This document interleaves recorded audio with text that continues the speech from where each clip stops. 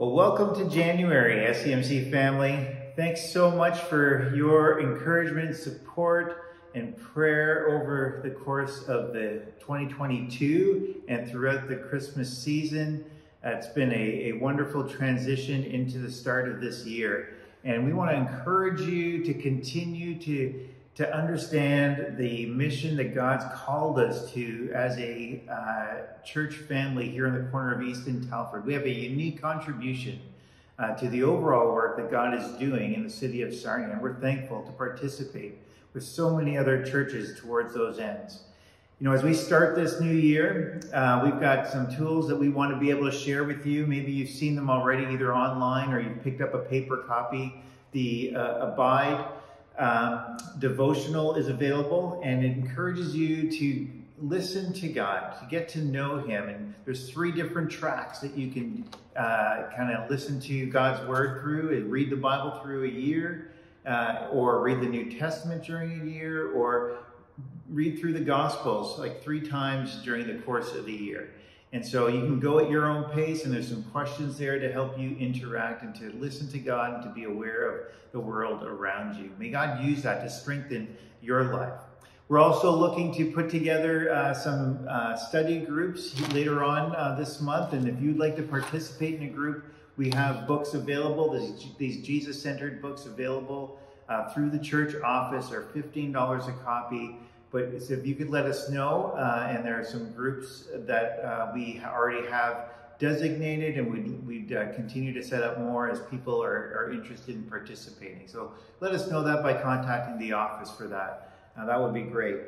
We have our mission, local mission focus for this month is to help restock the food pantries of the food banks here in our community. And so if you can bring non-perishable food items into the church all throughout January, you can do so on Sunday mornings when you come, or if you're here during the week, whether it's with Senior Sing that meets on Wednesdays, or maybe you're here with one of the Upward groups, then you can bring those in there, and we'll add it to what is here.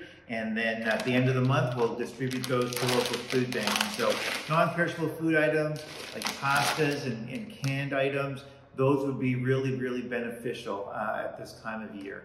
So thanks for participating in that.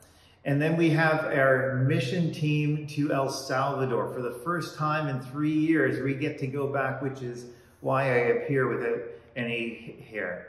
Our team leaves on January 7th, and we'll be returning on January 15th. There's a blog that you can follow along and just see your e-bulletin for that information. And we appreciate those who not only read, but also just provide some interaction, encouragement back to us through the course of the week through that blog space. And so thanks for allowing us the opportunity to represent our church family and our city to the people in these communities, in this community of El Salvador that we'll be working in.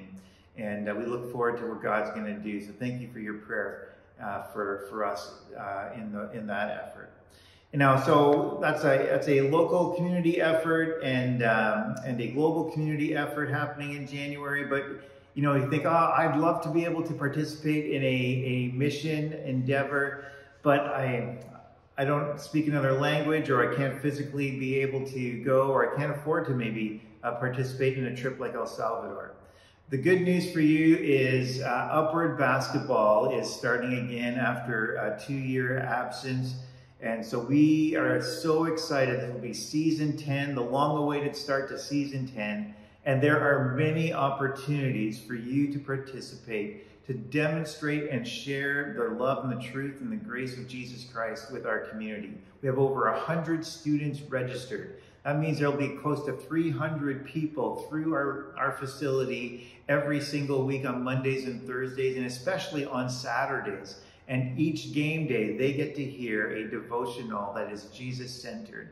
And so would you think about the opportunities that exist for you to participate, to serve with us and among us as we demonstrate the love of Christ through the sport of basketball. You don't have to know basketball or be good at basketball to join. You have to have a love for people and a desire to see them understand and grow in a relationship with Jesus. And so you can contact Teresa Stiertsma about getting involved in Upward.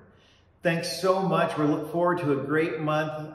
Stay connected through various means. Our website is the best means for that, and you can subscribe to our e-bulletin. And we appreciate those who connect in person on Sunday mornings, as well as those who view our services online, and those who participate in the various ways that we are involved throughout the course of the week. And so continue to look for those opportunities. Take care for now, and thanks for your prayer for our El Salvador team. Be praying for our Upward team, and participate in donating food items to our local food bank. Take care.